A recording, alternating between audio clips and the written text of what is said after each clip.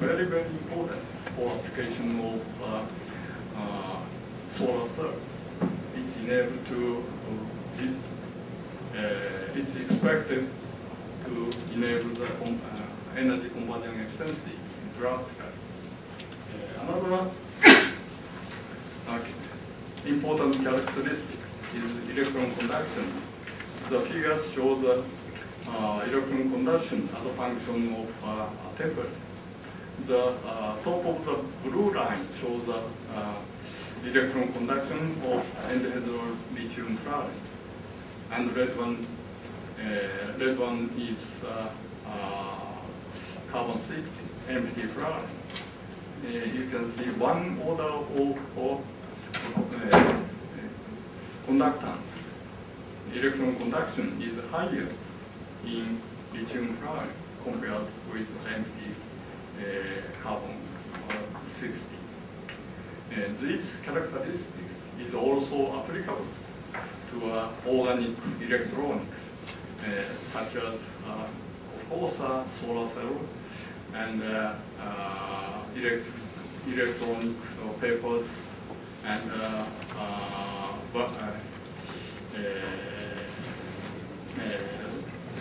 lightweight and wireless, small wireless tag or so on.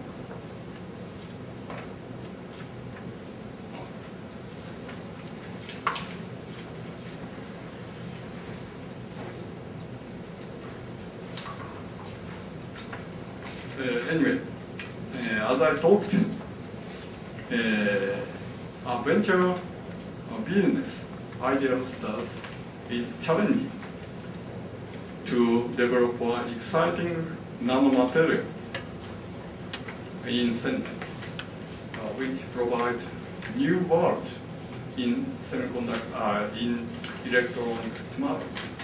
Please remember the challenge with a memory visit center. Thank you for watching. Thank you very much, Dr. It's my pleasure to talk about my philosophy, but I'm sure I'm the most poor English speaker around this room. Please allow me to read my paper.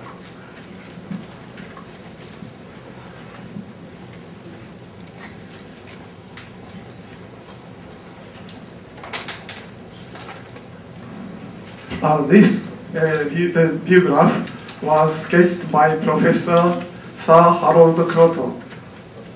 It was on September 19th, back in 2007, when Professor Kroto visited Japan and saw the first time our data about lithium encapsulated fluorides.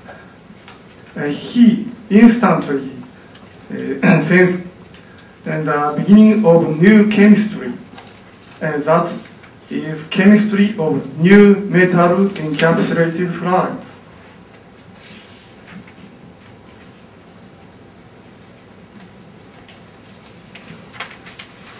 In 1897, J.J. Thomson discovered electrons in a vacuum. In 1904, John Fleming invented two-grid vacuum bulb, and L. Dufour invented three-grid bulb in 1906. And thus people became capable in controlling electrons in vacuum. And this was also the start of a challenge to realize a computer with electron bulbs.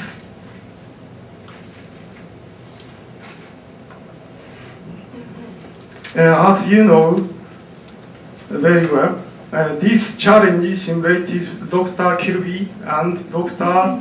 Robert Noyce, and they invented integrated circuit, which played a great role to save US later on.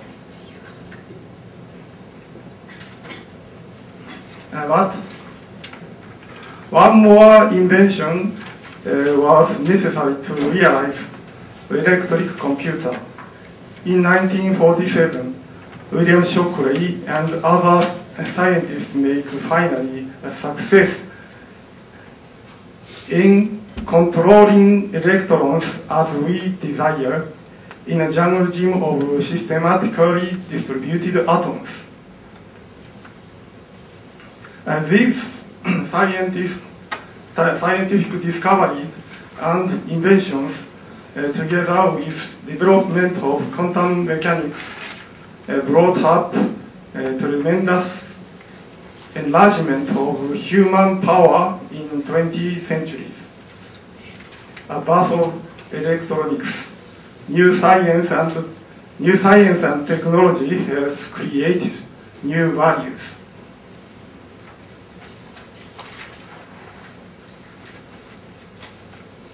Now, when we look at those trends, we can notice one common feature, and that is that people can benefit only from specific machines. We need to rely on and depend on electronics. It may well be an inevitable course of historical events that we must rely on hard and solid inorganic materials. And now, this century is different. People strive for different types of electronics. That is, electronics serving human beings. Electronics being always there with us and supporting us whenever we go, like our shadows, without any extra energy, as if our clothes protecting and decorating us. This is organic electronics in 21st century. We, Ideal Star, dream of.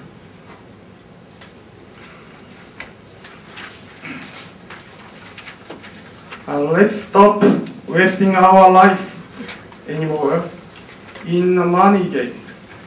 Money leads to money.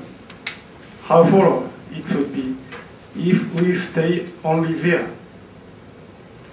All the scientists, engineers, let's spend precious time and energy in creating new values which are beneficial to human society. From fundamental study to new industry. This is our goal and motivation. Ideal Star challenge with joy and smile.